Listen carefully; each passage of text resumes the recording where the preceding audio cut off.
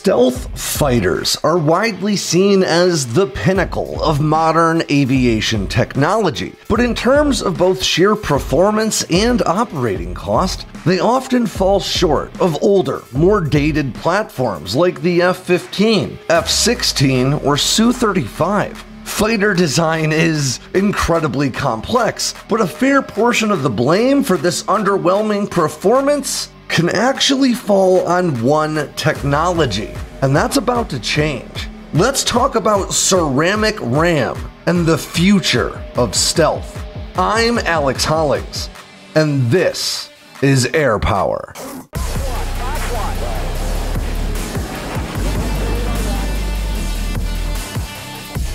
While often thought of as little more than stealth paint, radar-absorbing materials are really essential to the operation of any stealth aircraft, but they also account for a big portion of the operating costs associated with fifth-generation fighters. Worse still, the physical limitations of these materials often then become the physical limitations of the aircraft they treat, stifling the performance of the world's most advanced fighters in the air, while simultaneously limiting both fleet size and readiness rates on the ground. But that really may not be the case for much longer. A new kind of ceramic-based radar-absorbing materials could not only drastically reduce the limitations these materials place on low observable aircraft, they could literally launch stealth into a new era of aviation, paving the way for stealth to enter the hypersonic realm. In the short term, this material could dramatically reduce the costs of operating existing stealth fighters, and even allow for the development of lower-cost stealth platforms with similar performance to today's top-dollar jets. But in the slightly longer term, it could allow America's next generation of stealth fighters to be faster, more aerobatic, and stealthier than anything that has ever taken to the sky. Now, in order to understand how valuable this ceramic-based RAM is, we need to understand what RAM is in the first place. But before we dive into that, I want to take a minute to thank Rodrigo Avella for letting me use his incredible artwork once again. As usual, when I use Rodrigo's art, you can find links to his website and Instagram in the description below. And I also want to let you guys know that I'll be traveling over the next few weeks to cover stories in a few different parts of the country, and I'm going to try really hard not to let that affect my video publishing schedule. But if it does, and I miss a drop or post a video late, my apologies. Rest assured, I'll be back to business as usual just as soon as I get back to my office in a few weeks. Alright, now back to the tech, because what the heck are radar-absorbing materials anyway? You almost certainly already know that modern stealth aircraft leverage radar-reflecting designs that are meant to deflect electromagnetic waves away from them rather than directly back at the receiver. But these designs alone aren't enough to make a modern fighter really stealth. They're also covered in layers of radar-absorbing materials, or RAM, that dramatically reduces their radar returns. In technical terms, radar-absorbing coatings are a special class of polymer-based materials that absorb electromagnetic energy. But in simple everyday terms, this advanced and often troublesome material literally eats radar for breakfast. This is essential because even with advanced stealth designs meant to deflect radar waves, the leading edge of an aircraft's wings, its jet inlets, parts of its vertical tail surfaces, and other elements of a fighter all tend to produce radar returns. These facets of a fighter's shape are pretty essential for aerobatic performance, at least for now. And as a result, you'll often see a radar-absorbent edge treatment over all of these portions of the aircraft. More radar-absorbing materials are often incorporated into a honeycomb or similar structure that's placed inside the jet's intake. For the same reason, a jet's intake compressor fan will just produce a really big radar return. The radar-absorbent materials used by modern American fighters today is really important. It's rated to absorb upwards of 70 to 80% of inbound electromagnetic energy. but it's also really expensive and really time-consuming to maintain. And this is a big part of the huge expense associated with operating the F-22 or the F-35, for that matter. And that creates real financial limitations on stealth aviation. I'm going to quote Master Sergeant Francis Annett from the 388th Maintenance Squadron. He said, and I quote, "Maintaining the radar-absorbent coating on the surface of the F-35 is a job that takes very detail-oriented, sometimes tedious work, masking every small area, properly mixing chemicals, applying them precisely, smoothing and assessing the smallest imperfections. It's time-consuming, but it's vital to get it right." The only nations in the world today to develop their own operational stealth fighters are the US, China, and Russia. But that observation can be pretty misleading. If you were to take a tally of all the operational stealth fighter fleets all over the world today, Russia doesn't even break into the top 10. The US, unsurprisingly, ranks first, with over 600 total stealth fighters, F-22s and F-35s combined, followed by a steep drop-off to number 2 with China, who has maybe 100 to 150 Chengdu J-20 Mighty Dragons, depending on the source that you trust. From there, however, there's another steep drop-off, and then 7 nations operating American-sourced F-35 fleets before you finally reach number 11. With Russia's mixed fleet of just 16 Su-57s, which includes 12 hand-built prototypes and just 4 serial production jets. Now, normally when I bring that up, it's to highlight how silly it is to compare the Su-57 in a one-to-one way with operational jets like the F-22 or the F-35, or even the J-20.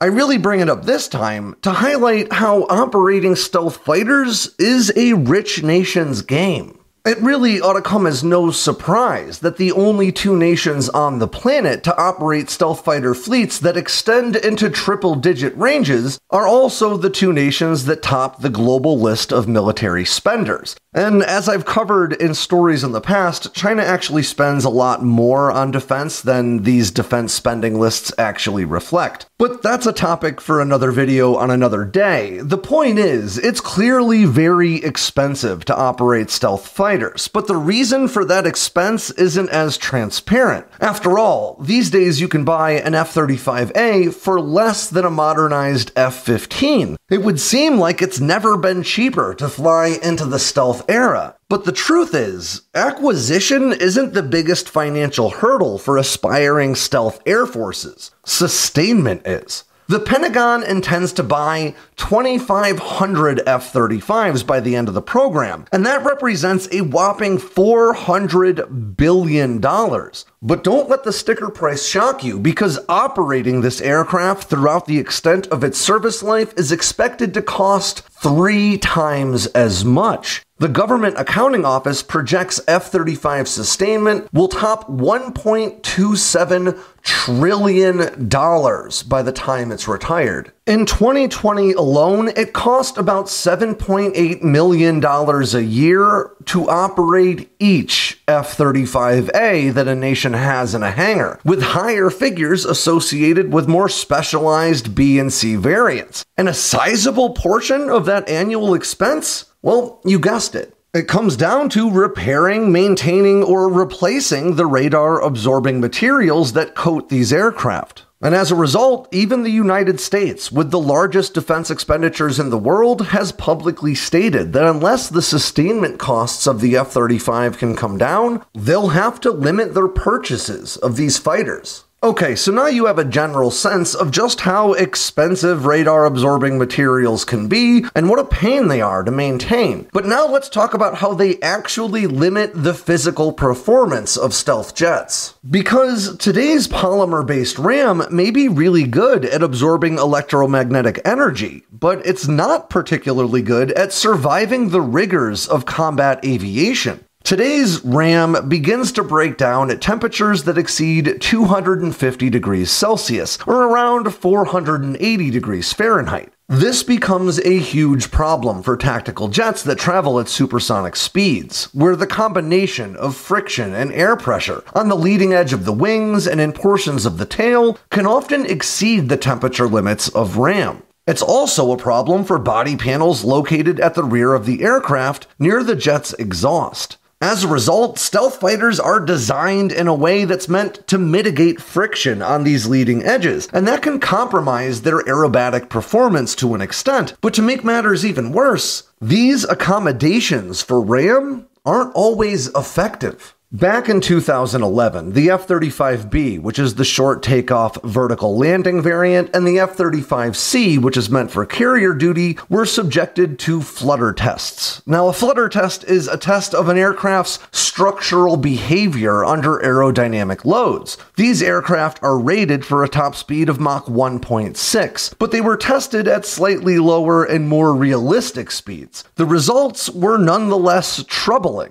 After sustained flight at Mach 1.3, the F-35B showed bubbling and blistering, that's a direct quote, of the RAM applied to both sides of the jet's horizontal tail surfaces and tail boom, or where the vertical tails connect to the fighter. The F-35C fared even worse, with, quote, thermal damage that actually compromised the structural integrity of both the horizontal and vertical tail surfaces found after sustained flight at Mach 1.4.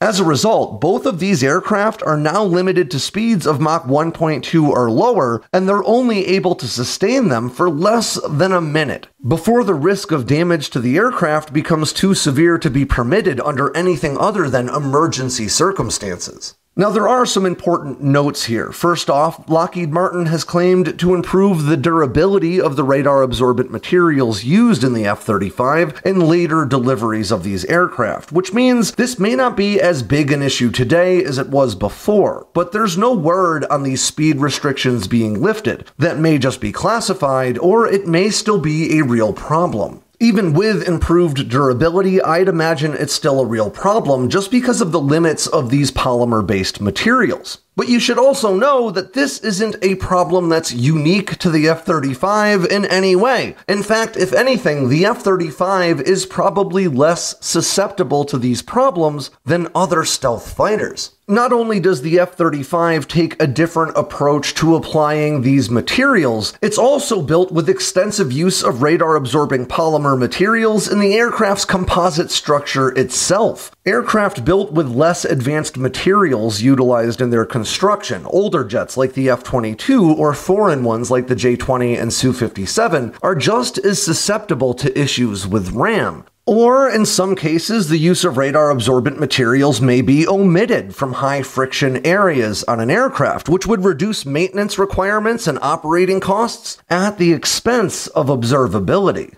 Now, the hypersonic-minded among you have probably already realized that this means radar-absorbing materials, which are all but essential for any stealth aircraft, are a no-go for hypersonic applications.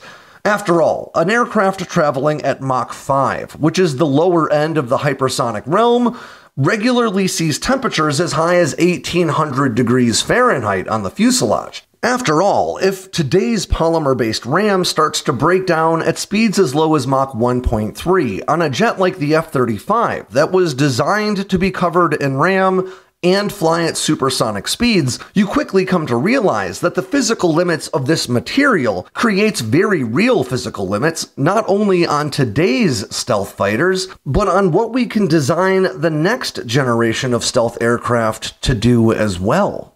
But there are still more big problems with today's polymer-based RAM. It's also really sensitive to exposure to moisture and salt, which is a problem for the F-35B and C, both of which often operate from ships. And it's also sensitive to abrasive materials like sand, which those of you who've worn a uniform before can attest is a fairly common facet of modern warfare. So now we know how the problems with RAM are really the problems with modern stealth aircraft. So let's talk about the solution. Because efforts are underway to develop a new ceramic-based RAM coating that can sustain much higher temperatures and withstand significant environmental abuse. This new form of RAM is so promising that it could not only resolve the issues inherent to the material on existing stealth fighters, it could allow for the design of faster, more aerobatic stealth aircraft than ever before. It could even benefit hypersonic applications like the rumored Lockheed Martin SR-72, or whatever platform ultimately emerges from the Air Force Research Lab's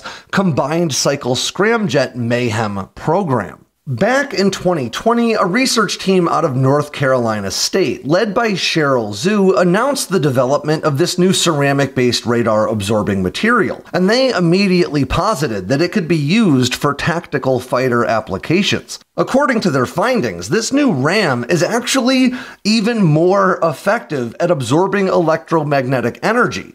While today's RAM is rated to absorb upwards of 70 to 80% of inbound radar waves, this ceramic RAM could absorb up to 90%. But maybe even more importantly, it's also harder than sand and extremely resilient to both moisture and high temperatures. As we talked about before, today's RAM begins to break down at around 480 degrees Fahrenheit, but this ceramic-based material can withstand temperatures as high as 3,200 degrees, which is more than enough to sustain not only supersonic speeds, but hypersonic ones in excess of Mach 6. I'll quote Cheryl Zhu here. Fundamentally, there aren't any concerns with this material's performance or durability, so there are no longer any constraints on how the aircraft could be designed. Applying this new ceramic-based RAM is also a pretty simple process, at least when compared to applying today's polymer-based RAM materials.